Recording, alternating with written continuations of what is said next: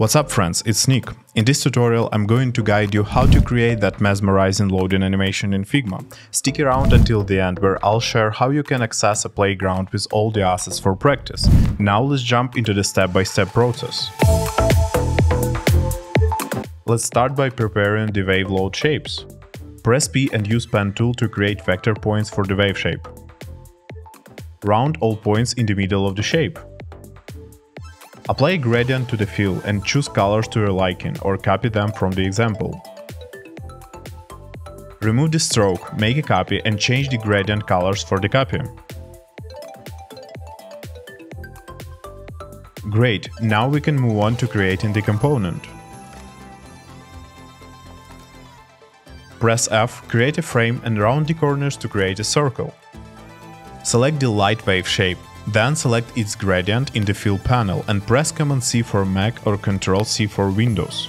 Now select the frame and press Command V for Mac or Ctrl V for Windows to pass copied fill. Remove the white fill and click on the gradient icon in the remaining fill. Set the opacity to the top point to the 48% and the bottom point to the 0%. Copy the wave shape with Command C for Mac or Ctrl C for Windows. Select the frame, uncheck clip content, then paste shapes with Command V for Mac or Ctrl V for Windows. Select the light shape and use alignment button to align it to the bottom and left edges of the frame.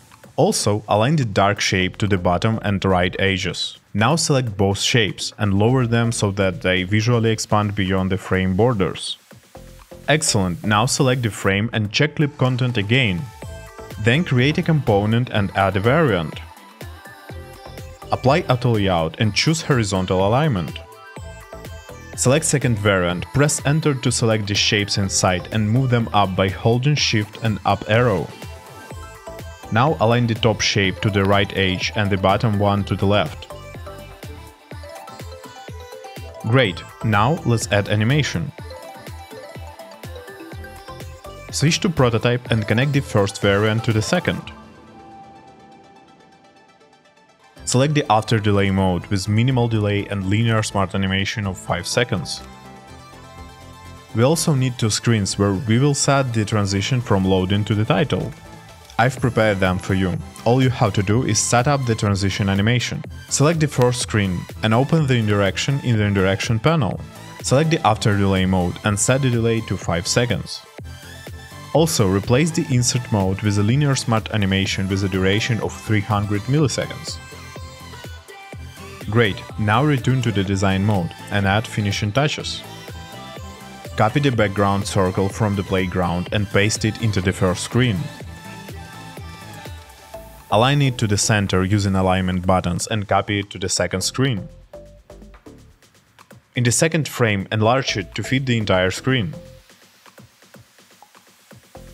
Also, copy the title and align it to the center in the second screen.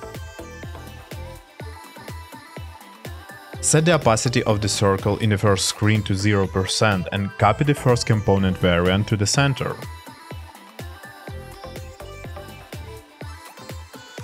Switch to prototype and launch it. Excellent, now you know how to create wavy loading animation.